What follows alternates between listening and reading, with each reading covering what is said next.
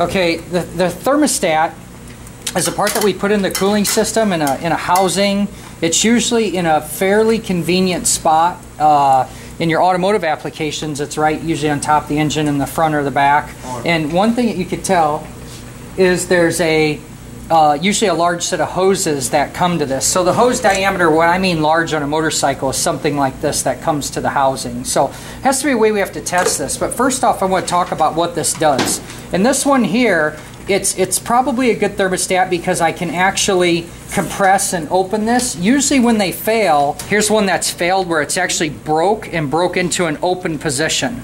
Can you see that compared to where this seat is fully closed? And this one has got this big gap in here, and it's not. The whole function of this and why we went from air-cooled to liquid-cooled is that we could control how fast the engine heats up and then have a constant temperature once it's fully heated up. And that's how we were able to make all those tolerances tighter that you guys saw in your measurements. On air-cooled engine, everything's looser. On a liquid-cooled engine, we were able to tighten it up. We got better emissions, better power, longer life, all kinds of advantages. So what happens is the coolant goes through this housing that houses the thermostat, and when the engine's cold, this is closed. And the coolant is only able to go through this little hole right there. So as this heats up, okay, as this heats up and coolant goes past here, what happens is this will open, allowing the full amount of coolant that's supposed to go through when the engine's to operational temp. This is basically an automatic temperature valve.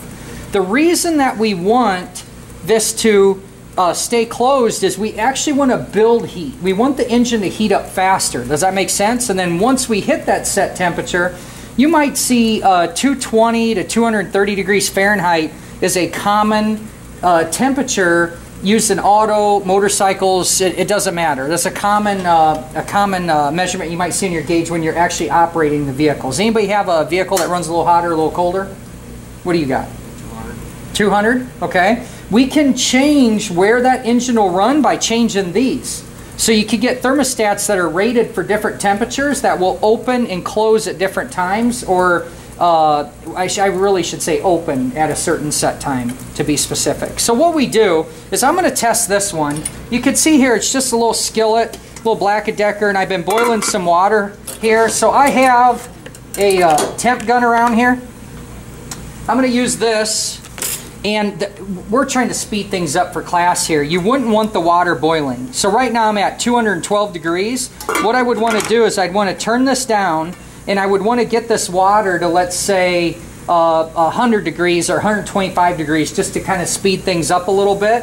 And then what you do is you take, and while the water isn't boiling, you're either going to have a temp gun or you're going to have a digital thermostat that's sitting in here. You can have a thermometer, anything you could do to measure, and you're just literally going to sit here and you're going to watch when this, I'm going to add a little more water, it's been evaporating on me. It's nice if you can have the thermostat fully encased in the water.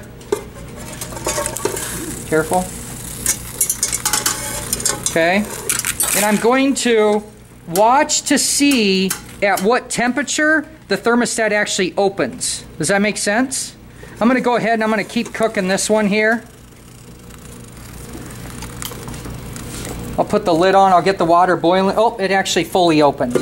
Let's see if you guys can see this. This is going to go pretty quick. And so for the camera, when I lift this up, can you see how there's the big gap in there now? Mm-hmm. Okay. Usually, if the thermostat will open and close, it's just a good indication that it's a successful thermostat. But what we have is we could go to our service manual and we could take and usually see somewhere on the thermostat it's going to have a temperature reading. This one here's been cooked so many different times, I'm not seeing the indicator. This one has it? Yep. Right here. This means this opens at 195 degrees. Okay, so your service manual is going to have all these specifications, but this is how you would actually go in here. Now, as hot as that water is that guy opening up? Go ahead and grab the temp gun there and temp the water. 183. Yep, 184. Okay, so it's not supposed to open until 195, right? So let's let that cook a little bit, and then that's how we would test thermostats. Does everybody understand their function? What do racers do? Take them out, throw them away. They want that full coolant that goes across there. I know a lot of guys that do that. I don't know if everybody does that, but it was a popular deal because what you got to think about, see if this is still hot. Nope, it's already cooled down. See how absorbent that is to heat?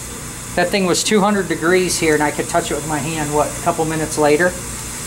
The thing is, if you look at this whole size of this or the whole diameter, this is, taking this whole thing out is a lot less restrictive to the coolant flow. Does that make sense? Why do you not want to do that on street bikes?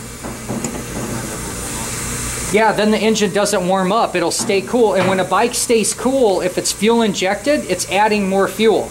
Okay, as the bike gets hotter, we get less fuel. So what would happen to your fuel economy? It just plummet.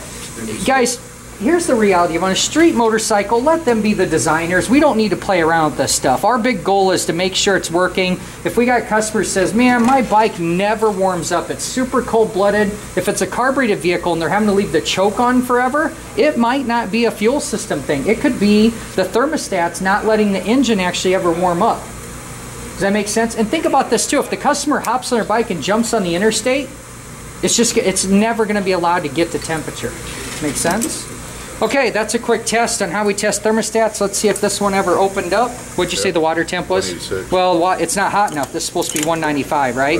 We'll let this, we've had this lid off for quite a while. We're going to go ahead and see if this one is any good, and that's how you test the thermostat. Let's add what Michael just said. He said it didn't open that far. The service manual also gives you a specification of how far it should open. How easy is that to measure? That thing's smoking hot. Now watch what's going to happen here, okay? This is going to close back up fairly quick. Just in a matter of probably 30 seconds or so, if I especially don't stand over this, this will suck itself back up. And so I want you to know you need to be really careful with that. If it were me, I'd have my veneer caliper ready to go so I could go right off this edge, have it locked down. If it says it needs to open up, you know, 5 millimeters, have it ready to go, test it, and so on. Do you want to get your fingers in there as that thing's closing? No. Even if you got rubber gloves or anything else.